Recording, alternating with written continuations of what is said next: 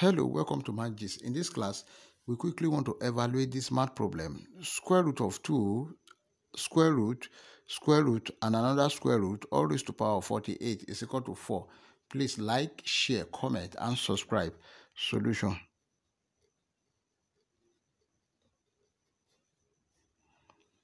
Now, remember this, that if you have root a, this is equal to a raised to the power 1 over 2. Also, if you have root y, this is equal to y raised to the power 1 over 2. And if you have root x, this is equal to x raised to the power 1 over 2.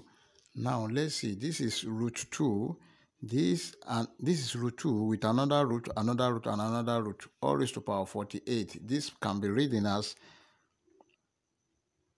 2 raised to the power 1 over 2. Then with this other root, 1 over 2. Then with this other root, raised to the power 1 over 2. Then with this last root, raised to the power 1 over 2. Then all raised to the power of 48.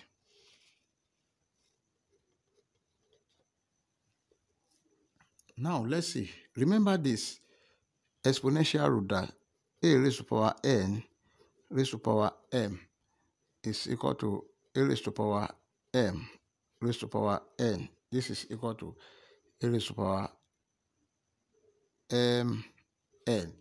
Now this can be written as 2 raised to the power 1 over 2 multiplied by 1 over 2 multiplied by 1 over 2 multiplied by 1 over 2 multiplied by 48.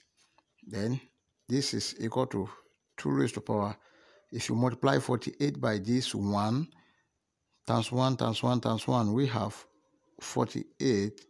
Then over, this is 2 times 2, 4 times 2, 8 times 2, that is 16. Now let's divide. 16 here, 1, 16 here, 3. Then this is equal to 2 raised to the power 3. And 2 raised to the power 3 is equal to 8. Therefore, root of 2, then with another root, with another root, with another root, all raised to the power 48 is equal to 8. That is our final answer. Before you leave, like, share, comment, and subscribe. Thank you. Bye-bye.